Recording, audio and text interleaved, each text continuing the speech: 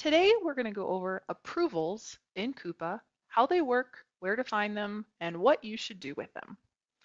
So we are going to start by going to our list of approvals.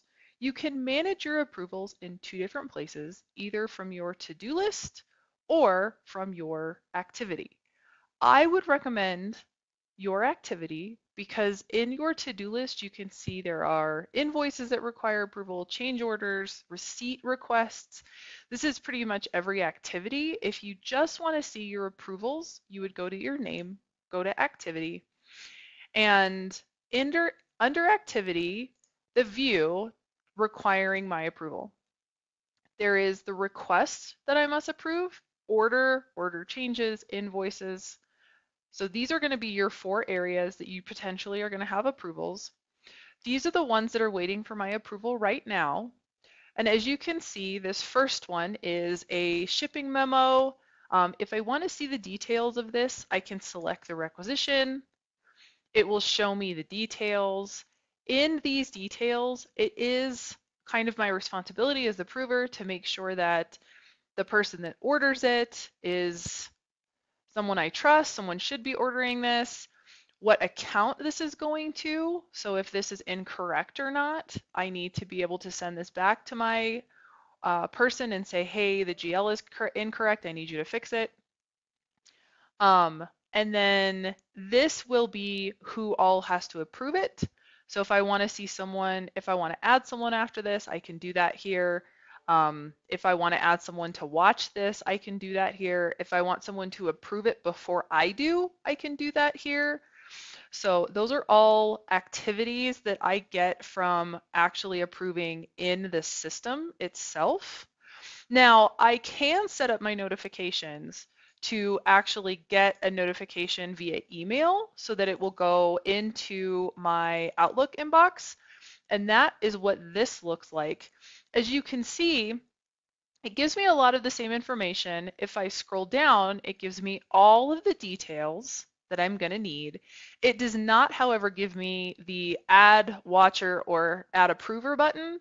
To do any of those, I actually have to go in the system. From here, I do have the ability to click the view and it will actually take me to this screen in Coupa, and then I can edit and do things I need to do from here.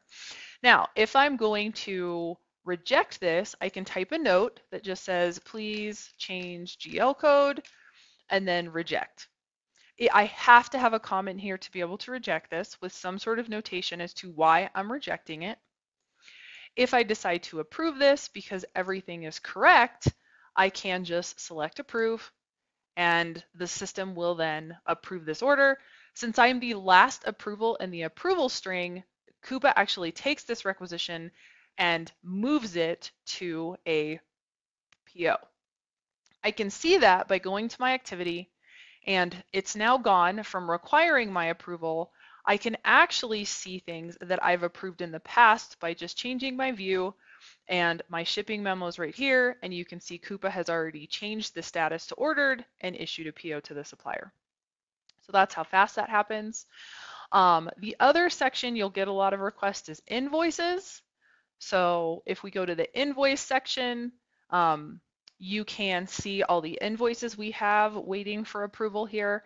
Now, we talked about two different ways you can manage these approvers or approvals. One is via email in your inbox. The other is coming in here and actually seeing it. There's actually two other methods. One is there's actually a Coupa app, and there are app instructions located on our PNG Coupa team site for you if that is something you would like to do. I actually prefer this next method I'm going to show you, which I actually turn off all my notifications going to my inbox, and I actually don't come here to look. I actually have the system send me a report or an email that lists everything requiring my approval. So when I do that, I basically use the schedule email button. I have this sent to me every day. If it's empty, I tell the system not to send it to me. So that way, the system basically just gives me a list of things I have to come in and approve. If it's empty and I don't have anything, I don't have an action to take. And by not receiving the report, I know I don't have anything to do. So I prefer to manage it that way. But here is kind of a list of things that are sitting in my approval queue. I don't have to go in and review. I can actually approve from this queue. However, I would not suggest that. And here's the reason why. When you select and you actually want to see the details, you can select the invoice number and it will take you to the details of the invoice. You can see from this particular invoice, it's very brief as to what I'm being charged. There is an attachment here showing me what I'm being charged. So this is kind of the details of my bill. A couple hints about invoices. Invoices can either be entered by suppliers or by us internally to Penn National. I can see who has entered this in my activity. This person works for Penn National. I can also see on if there's an attachment here, more than likely this is what was entered by someone from Penn. A lot of times I will see no attachment. That's a key indicator that it's potentially been entered by a supplier. You can also note that there's no purchase order attached to this invoice. If there is no PO, we know that this was entered by someone internally to Penn. Suppliers can only enter PO invoices. So the things I need to check is this the right GL code that this is being charged to? And why is this not on a PO? So should this be on a PO? Has a PO already been entered? That's really my biggest question. Has my department already issued a PO for this? If the answer to that is yes, you're going to want to reject this and tell AP which PO this needs to be entered to. If the answer is no, we need to work with our team and find out why we haven't issued a PO to DirecTV, why we didn't issue a PO, and moving forward, we need to get POs issued. And that will actually save us a lot of this review time. We only have to issue and review the PO, and then none of this is necessary. So in this particular case, this is in fact, there is not a PO that exists for this. It is in fact being charged to the wrong account. And so what I'm going to do is I'm going to say this should have been charged to, and I'm going to include the right GL code here. And then when I'm done, I'm going to hit reject.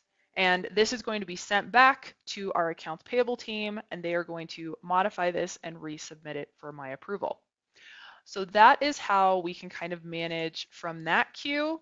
Again, we can always manage from our to-do list. We can manage from our activity. We can use the Coupa app, or we can actually get Coupa through our activity screens to be able to send us reports of what we have in fact to do in these specific areas. So that is how you approve. Those are your responsibilities when approving, and those are the 4 different methods we can use to track documents that require our approval. Hopefully this helps. Have a good day.